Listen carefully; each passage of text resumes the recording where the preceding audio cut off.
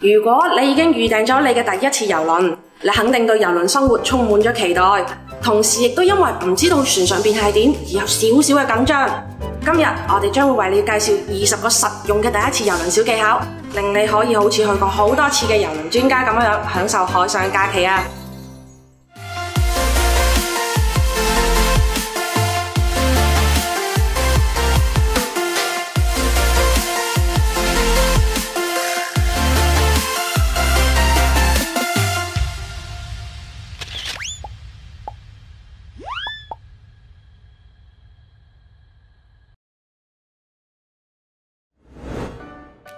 當你到達郵輪港口嘅時候，搬運工會將你嘅行李箱搬走，咁樣你就唔使拖住行李箱穿過碼頭行上船。呢個真係好方便㗎，但係亦都意味住你需要等幾個鐘先可以再見到你嘅行李啦。為咗處理呢個問題，一定要將泳衣同其他任何你想隨時用到嘅嘢帶喺你嘅隨身行李度。咁樣一嚟，你就可以一上船就即刻跳入游泳池，開始曬太陽，或者去玩水滑梯，而唔浪費任何時間喺你嘅登船日啦。郵輪係唔直接用現金消費嘅，大多數乘客需要將佢哋嘅船卡同 credit card 配對。你喺船上面嘅所有消費都會直接標落去你嘅船卡度。如果唔中意用 credit card 嘅，仲有另外一個方法，你可以用 cash 為你嘅船卡充值。如果你擔心自己嘅小朋友喺機室或者商店超額消費，你完全係可以 cut 咗佢哋喺卡上面嘅消費權限，或者設置一個限額，咁你就可以放心咁俾佢哋自己去玩啦。每個人都希望喺郵輪嘅第一晚去試船上面嘅主餐廳，所以會有好多人逼埋一齊等住入座，服務亦都會比平時慢好多。相反，有經驗嘅資深郵輪家就會第一晚預訂一家主題餐廳。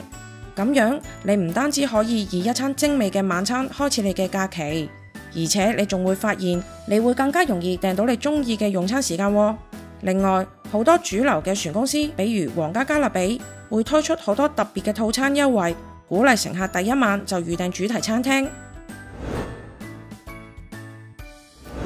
當你同你嘅4000名船友只有1周嘅時間去睇、去做、去食船上面所有嘢嘅時候，就好難可以所有嘅項目都按照你心儀嘅 schedule 去做啦。加上訂套房嘅客人同舊會員乘客都會比第一次坐普通艙位嘅乘客有優先選擇權，所以如果可以嘅話，就要喺出行之前就喺網上預訂好岸上觀光同埋晚餐嘅時間。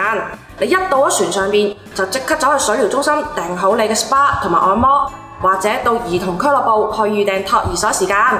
另外，記得盡快去活動服務台預訂特殊活動，比如卡丁車、激光槍戰或者有限座位嘅表演時間啦。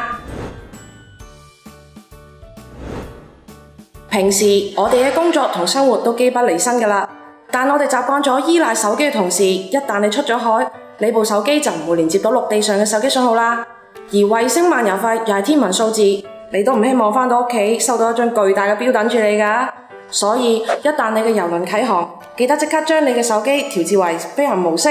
如果你真係需要上網，可以設置為 WiFi online， 然後購買船上嘅流量套餐啊。郵輪嘅傳統係登船之後即刻可以去自助餐先刷一餐。好多時候由於船艙並未即刻 ready， 而主餐廳呢亦都只有第一晚嘅晚餐先開放喎，所以自助餐廳就會出現人山人海嘅暴走場面啦。呢度有一個小 tips， 其實你呢可以揾到除咗自助餐之外，第二個首日午餐選擇嘅。好多船公司喺游泳池或者主要活動區域呢，都會有1到2間輕食餐吧俾船客選擇嘅。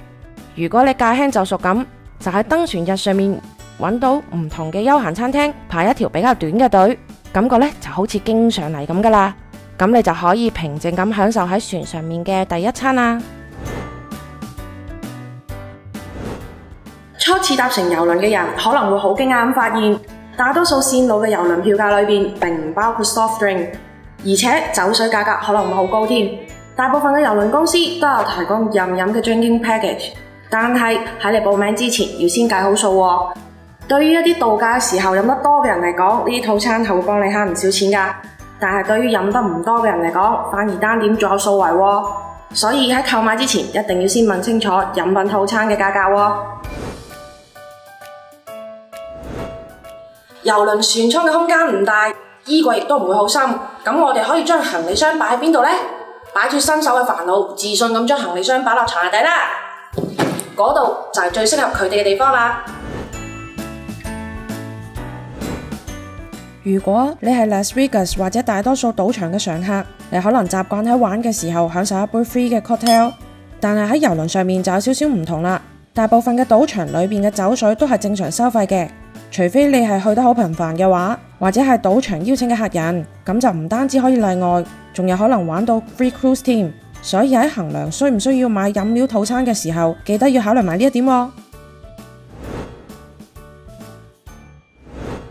有啲第一次參加郵輪旅遊嘅人認為，佢哋唯一嘅選擇係通過船公司購買岸上觀光團，又或者只可以自己喺港口附近行下。其實唔一定㗎，除咗訂船上嘅團之外，你仲可以通過第三方嘅運營商安排當地嘅團，或者聘請導遊 DIY 一個專屬於你自己嘅團。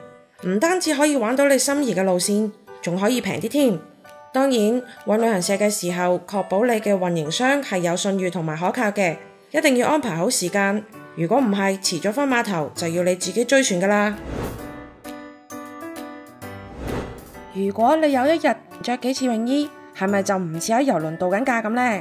好多新手呢就想喺陽台上面晾佢哋嘅比基尼同泳褲，但係咁樣呢可能會導致你嘅泳衣隨風而去，或者吹到一陣海水嘅鹹味。相反，其實喺你浴室裏面呢會有一個小小嘅裝置，拉一下佢就會變成一條晾衫繩。非常之咁適合晾你哋嘅泳衣㗎啦。另外喺天氣溫暖嘅航線上面，記得帶多幾件泳衣，以防晾唔乾啊。你係咪對你嘅客房有好多要求？如果你要求嘅係大床，但入到房變咗雙人床，問你嘅客房服務員，佢可以重新幫你擺過。需要冰塊或者熱水，你嘅客房服務員可以幫你攞嚟。唔中意你嘅枕頭，覺得太硬或者太軟，你嘅客房服務員可以幫你換個適合嘅。雖然客房服務員唔係可以做到面面俱到，但係如果你有關客艙嘅問題或者要求，不妨問下你嘅客房服務員，佢哋會盡力令到你嘅客艙成為一個舒適嘅家外之家。郵輪出到海就冇信號，而冇買流量套餐嘅人亦唔一定要完全放棄手機喎。目前所有主流嘅郵輪公司都開發咗專用嘅船上 Apps， 可以俾你就算冇流量都隨時可以通過 Apps 查看船上嘅娛樂項目，仲可以免費獲取每日日程同港口信息。有啲仲可以俾你 order 食物同飲料到船上嘅任何地方添，甚至有啲 Apps 可以俾你定位到你嘅 family 喺船嘅邊個位置添，係咪好先進呢？呢度有一個有用嘅第一次郵輪提示：自帶零食。雖然郵輪就好似 24/7 嘅美食嘉年華咁，但係佢哋並唔提供包裝嘅小食零食㗎喎。如果你有小朋友或者計劃長時間咁喺岸上面旅遊，旅行團又唔包午餐嘅時候，記得自己準備好能量棒或者餅乾仔啦。不過同時要謹記，一定唔可以喺餐廳帶水果或者麵包落船喎。因為呢方面好多國家都有嚴格嘅規定，有時候一個蘋果可能就會罰你500刀㗎啦。第一次坐船嘅人都渴望體驗所有嘅港口，但其實冇人話過一定要咁㗎喎。當大家都出去旅遊嘅時候，船上嘅人潮就會大大咁減少。如果你對唔使排隊可以玩到水上滑梯，或者對自己一個人享受水療中心更加感興趣嘅話，大可以跳過岸上嘅觀光團，喺埋岸日留喺船上面盡情咁享受。畢竟郵輪自身就係一個最精緻嘅景點啦。如果你確實係唔想錯過某個目的地，可以考慮喺船上面 hea 一個早上，下午先至再落船逛下，都可以適當咁錯過高峰期㗎。冇人想喺度假嘅時候做功課，但所有嘅資深郵輪家都知道，你所需要嘅信息可以喺郵輪嘅每日指南裏面揾到。無論你喺瞓覺之前瀏覽紙質版，定係喺你嘅 Apps 上面睇詳情，你都可以通過每日指南揾到船上嘅活動、商品促銷、天氣氣溫、時差變化、水療折扣，任何其他你需要知道或者你感興趣嘅重要信息。喺晚餐菜單上面同時睇啱咗上等牛扒同龍蝦，唔需要糾結嘅。你係可以點多於1道嘅前菜、主菜或者甜品㗎。雖然咁樣睇起身好為食，但係其實郵輪上面嘅服務員已經好習慣呢一點，佢哋好樂意咁滿足你嘅每一個要求。如果任何一道菜你非常之咁中意，想要再嚟一份，可以毫不猶豫咁叫服務員幫你落單㗎。甚至一道前菜打動咗你，你都可以點一份主菜大細嘅份量，食到夠皮。大多數嘅郵輪公司都有保存早期郵輪嘅傳統，會專門設置1到2晚嘅 formal night。雖然唔係需要到燕尾服嘅嗰種類型，但係都會需要比較正式嘅着裝。而其實大多數嘅郵輪每晚都有提供休閒着裝嘅餐飲選擇，除咗自助餐，仲有唔少 casual friendly 嘅餐廳。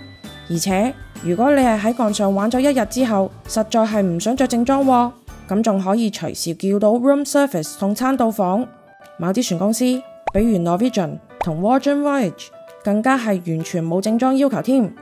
中意 casual 嘅人可以優先考慮呢啲 cruise line 啦。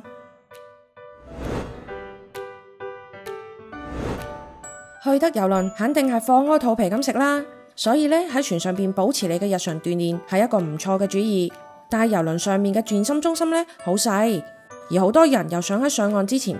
逼啲時間出嚟鍛煉身體喎，所以早上去嘅話呢，可能會逼滿晒人。如果你想選擇啲有氧運動機，可以安排喺食晚飯之前嘅時間去健身房，因為大多數嘅乘客呢都喺度為緊晚餐做準備，呢個時候嘅健身房應該係最空曠噶啦。第一次乘坐郵輪嘅人好快就會發現，無論你係想曬太陽定係喺泳池邊唞涼，郵輪泳池嘅甲板上面呢，永遠都係冇足夠嘅沙灘凳嘅。